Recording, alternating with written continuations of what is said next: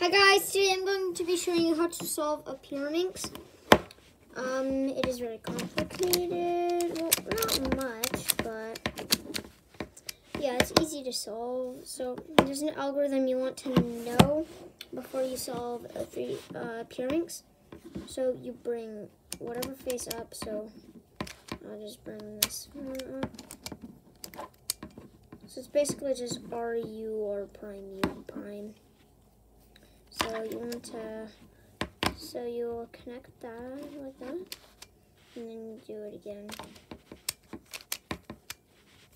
So that's the only algorithm we're going to be using.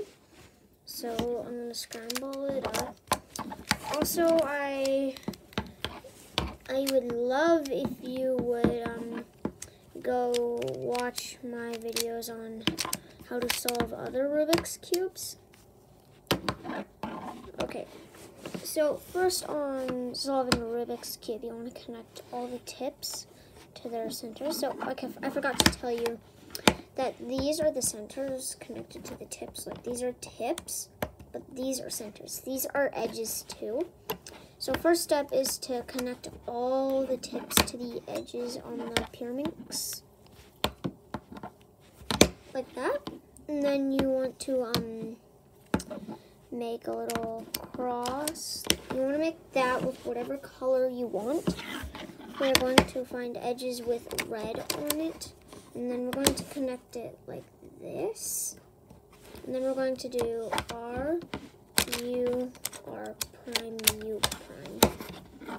So if you have one stuck in here, we're going to do that again. And then we're going to do it with our left hand. L, U prime, L prime, U. We're going to do that again.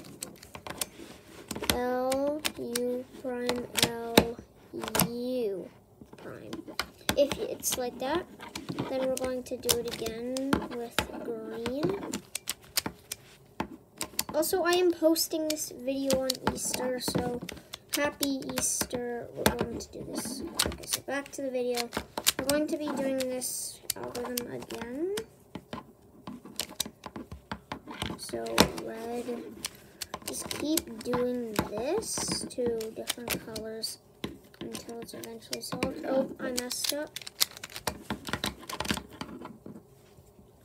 So just keep doing this, and then you will eventually solve the Pyraminx. It's completely solved. It works with just like the normal Pyraminx where it's 1, 2, 3, 3 layers, basically 3 by 3. So that is all I want to know.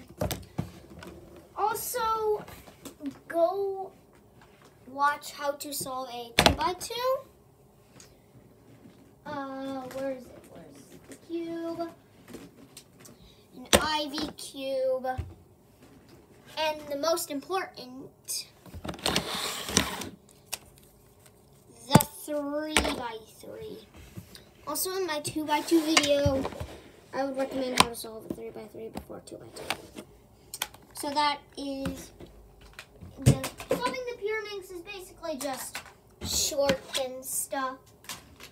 Very short and easy, like a very short and easy. So that's all I wanted to tell you guys today. Bye, happy Easter.